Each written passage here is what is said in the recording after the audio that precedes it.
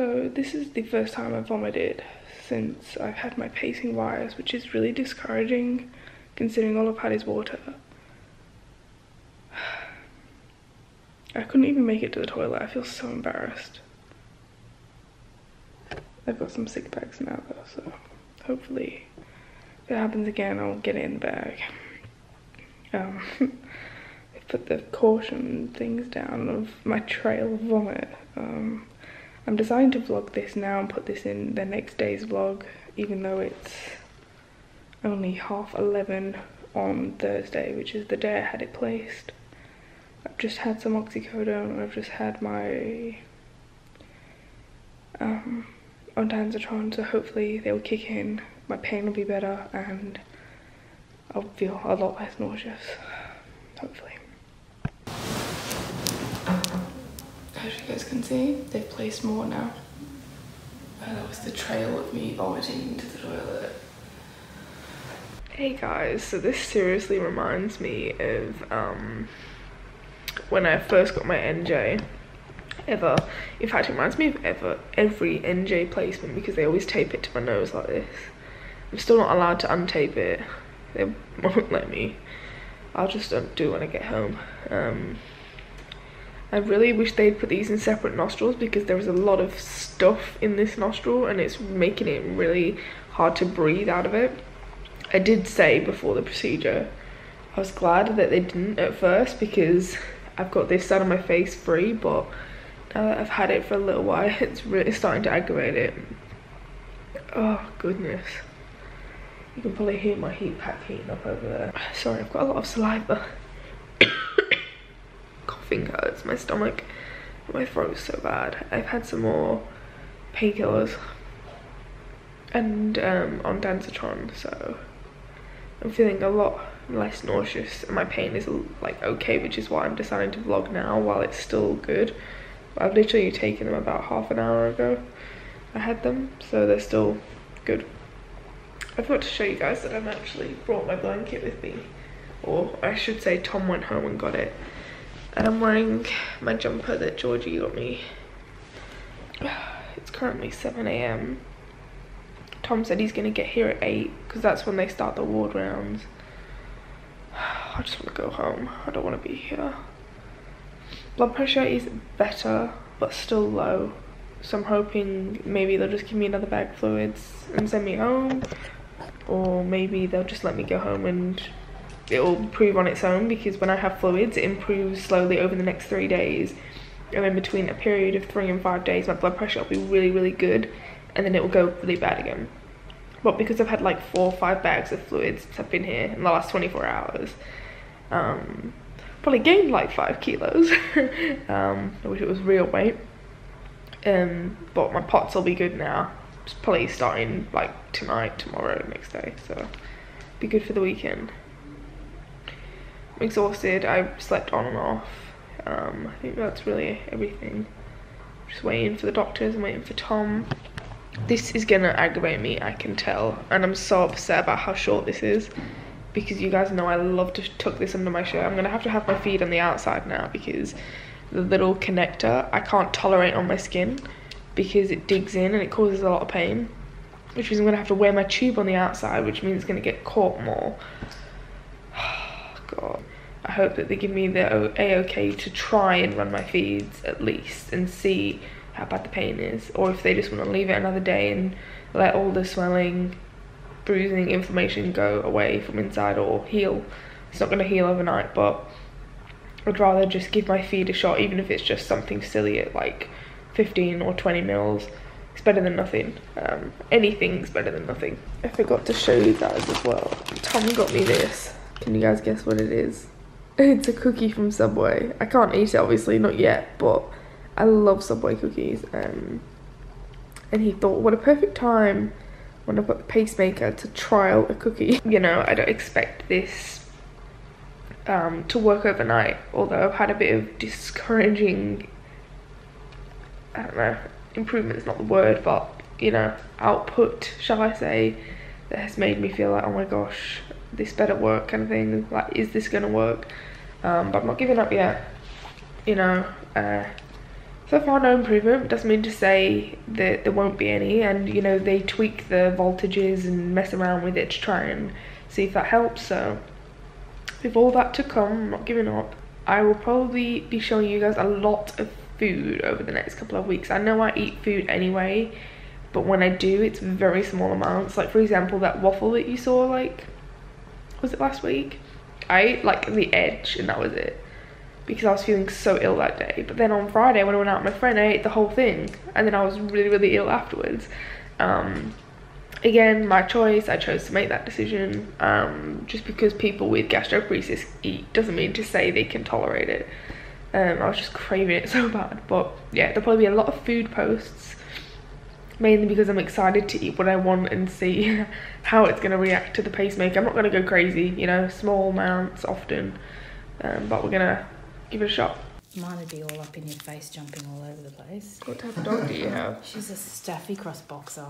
Oh. She's a rescue puppy, but she's a bit loony. I don't know who's taped this like this. Some evil, cruel person that's she's laughing. Asleep. She won't protest. I reckon that's what they do. They're like, they're asleep, slap it about, and forget that we have to take it off and you're going to hate us. Oh my God, what is happening here? Yeah, it's almost like they've done it and gone, I'm going to check it stays on. I'll just stick a bit of everything on it. We don't need to put a mask on. It's to prevent it from the smell of your sodden feet. Guys, guess who's here? And it's not focused. There we go. Hello. Nina and George. I'm being discharged. Yay. And Nina brought me a lovely present, which it's been packed, but I'll show you when I get home. Thank you. Yeah, so I think we're all just gonna walk out together. Oh God, I'm the worst vlogger. You're getting wheeled out. Okay, I'm getting wheeled out. I'm not walking. So I'll go wait for the nurse to bring the chair. Yeah, no, keep that blanket up. I just said that. Actually, is it really cold out, or I'll be fine with this? No, it should be fine. There's a tiny little gap between you walking out and getting into a car. Yeah, well, you never know. The hazardous. I have full layers on, but I was outside for a longer period of time. True. I didn't stick all the sticky bits off. This might. I think you need to buy a hazard bag for your socks. They're not even that bad. Not even that bad. They are. This whole bag stinks because it's been sitting in there for a day. Twinning. Okay, right. I will update you guys when I get home.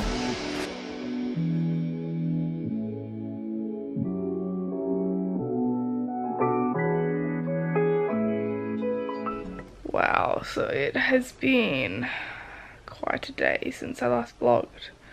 I was feeling alright-ish, or I was in an okay kind of state when I left the hospital, but then I got home, I've literally just been sleeping. I've started getting bruises under my eyes.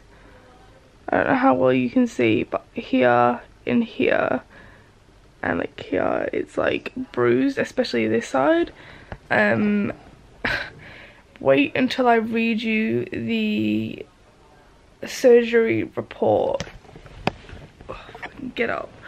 My blood pressure is just, let's not even get into it. Okay, so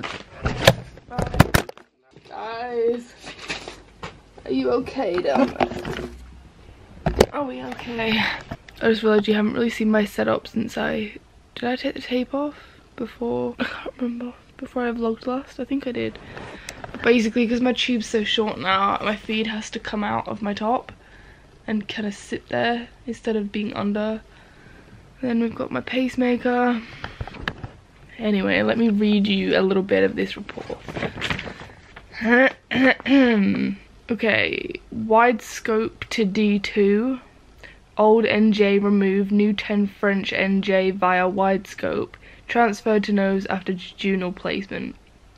Everything seems to be going okay. Adult gastroscope to stomach, normal blah blah blah blah blah, waves, question mark, thickened non-palatable mucosa present, which basically meant my stomach lining was super smooth. There was no ridges, like I said to you guys, so it couldn't hold on to anything. Wires inserted, clipped into position, very difficult due to tight GOJ. No idea what that is. Scope removed, NJ fell back and dislodged. Then they placed an 8 French NJ, and that was placed via an adult scope.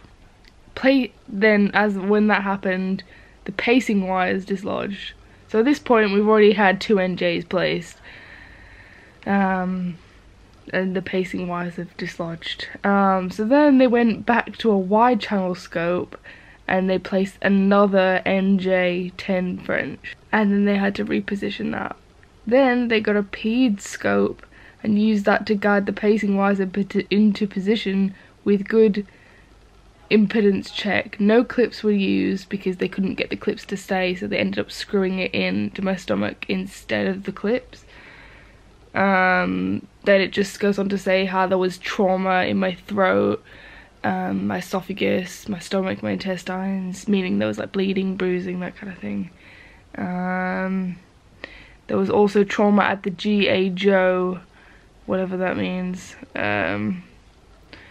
Conclusion: difficult procedure, but wires are in good position and NJ is inserted successfully. And it just goes on to say that I wasn't allowed to run my feed and that I was to be admitted and not sent home. So as you can see, that was why I was in a lot of pain and why everything was a lot more stressful and, shall we say, traumatic than it should have been. I'm going to try and show you the inside of my throat now to see if you can see any of the damage. Probably not, because I'm terrible at showing this kind of thing. Okay, you can kind of see all that red stuff basically. Which, to be honest with you guys, isn't really bad at all compared to what it's like inside. I can't tell you how painful it is to run my feeds. Like, my feeds are at such a slow rate, and I'm not even gonna get the whole 1000 mils. If I was to get a whole 1000 mils, I'd have to be running it for 35 hours. That is how slow my feeds are going. I think they're only at 25 mils an hour, and that's all I can tolerate. They said to start at 30, but I couldn't do it. 25 is the max I can tolerate without being in a lot of pain. I do have good news. Finally. Where is it? Oh god, everything's so far away. Guess what came? My first book. The Japanese from 01. I haven't started any of it yet, but I'm so excited too. And these are the other books. There's Japanese 2, Japanese 3, and there's Japanese 4 and 5 as well. I really wanted to start an Amazon wish list because a lot of you guys said to me that you want to send me stuff in my PO box but you have no idea what to send me. So I thought, oh, I'll create a wish list of decent, like, you know, like cheap things, like $10 or whatever, just something small. You know, I don't want you guys to spend a fortune kind of thing that maybe I want, or it will give you some ideas to what you can get me kind of thing. But it turns out Australia Amazon doesn't have a wish list option, so I can't do that for you guys. But I thought it'd be great to put the rest of these books on there and the rest of the Harry Potter books that I'm missing from my new collection, and then just a few other little bits and bobs that I really want. That, you know, this is by no means forcing you guys to buy me things, gosh no, but I just get a lot of messages about what can I send to your PO box kind of thing. But please don't ever feel like I'm forcing you to, or feel obliged that you have to. So that's not my intentions. Okay, I'm knackered. I'll update you guys before bed, or in case I don't, then I love you all. You know the drill. Like, subscribe, and I'll see you tomorrow. But hopefully I'll see you guys before bed.